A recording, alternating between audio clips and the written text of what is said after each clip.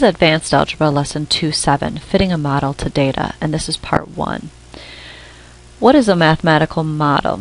It's a description of a real-world situation using the language and concepts of mathematics.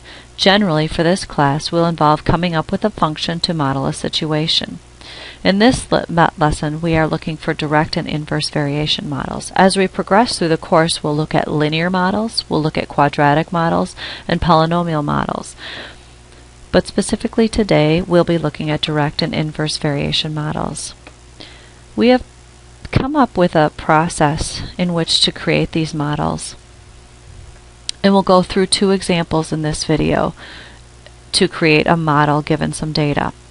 So the first step you want to follow is to do a scatter plot of the data. We're going to look at the graph. We just got done studying several types or several variation equation or functions, and we looked at what the graph looked like. So now we should be able to see which graph matches the function. So we're going to look at the graph to see which variation equation would have a graph with a similar shape over the domain of data. If there's more than one, you will need to do trial and error in step 3. And you'll find as we go through this that whenever we have an inverse variation function, the two graphs look so similar when we only see quadrant 1, so we actually have to do trial and error when we are dealing with inverse. And we'll do one of those examples in this video. You'll need to set up a general variation equation that fits the data. You're going to plug in a data point and solve your general equation for the constant of variation. So you're going to find your k. Then you're going to use that constant of variation in your general equation to come up with the specific equation. And then you're going to check your answer with other data points. And then sometimes you're going to be asked to predict what other data points might look like.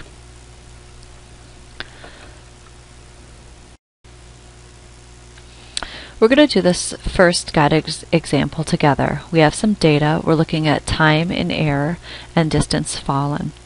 And so we have a data table put together. So time in the air is 1 second, and the distance that this ball has fallen is 4.9 meters. If it's been in the air for 1.5 seconds, it has fallen 11 meters, and so on. And so what we're going to start off with is step 1. We're going to do a scatter plot graph of the data, and as you notice here, the graph is already done for you. Second, we want to look at the shape of the graph. So, and if we look at it, it's kind of a little bit curved, and so I don't think it's completely straight. If it was, this point would be down here, and this point would be down here. So it has a slight curve to it. So I'm going to say that this fits a direct squared variation. So the formula for this would be d equals k times t squared. So I'm going to set up steps 3 and 4 are going to kind of put together here. So the equation d equals k times t squared. And I'm going to insert one data point. I'm going to use the 4.9. I'm going to insert 4.9 in place of d and 1 in place of t. So I have 4.9 equals k times 1 squared. I'm going to solve for k, and that gives me 4.9 meters per second squared. So now I have a value for k, and just like we did in solving other variation equations, we're now going to take that k and insert it into our general equation and make a more specific equation. So that would be d equals 4.9 t squared. Then the last step that we're going to do is we're just going to check our answer with other data points. So here we have time in the air, the distance that the ball has fallen, and then what would that be if we used our model. So if we insert 1 in place of it, well, we've already done that. That's going to be 1.5, or 4.9. But if I insert 1.5 in place of t, I get 11. If I get 2 in place of t, I get 19.6. 2.5, I get 30.6. And 3, I get 44.1. So what that means is that the model that we have come up with for our data matches our data very nicely. The next example is going to be a little bit more complicated. As you see, I've graphed the data points here, and it's not linear and it's not a direct square.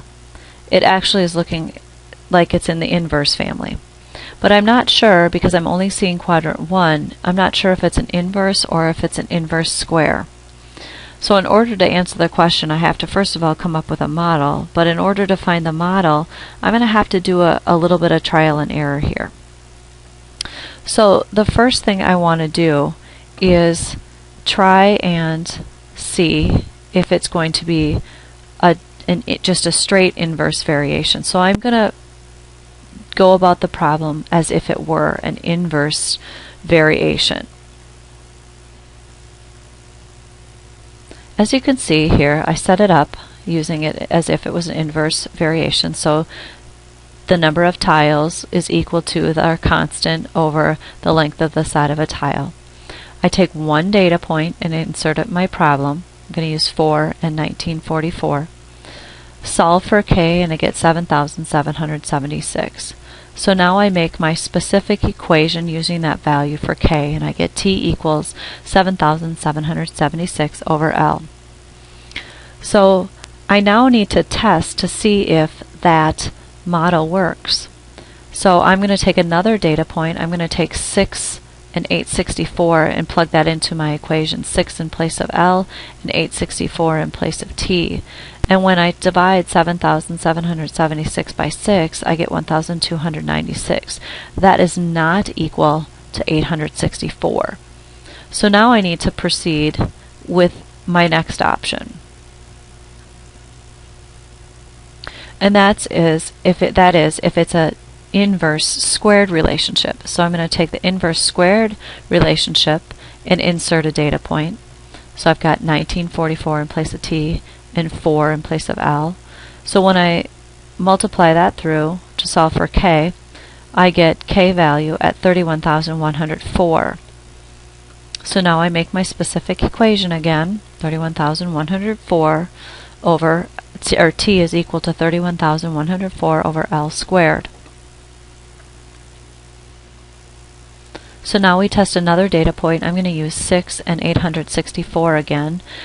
Put that in place of L and t. So 31,104 divided by 6 squared is in fact 864. So I know that this variation equation matches my data. So my specific equation, t equals 31,104 over L squared, is my specific equation, but the real question was how many square tiles with 8-inch sides would be needed. So now I'm going to use my specific equation and use the value for 8 in place of L. So 31,104 divided by 8 is 486. So that means I'm going to need 486 tiles for my project.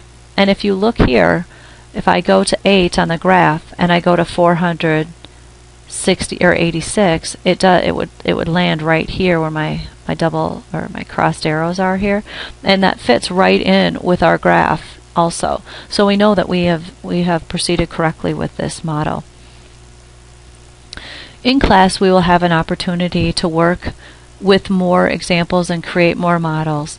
And then in 2.8 we're going to find another method that we can use to finding a model to fit our data, but this time we're going to be able to do it without graphing.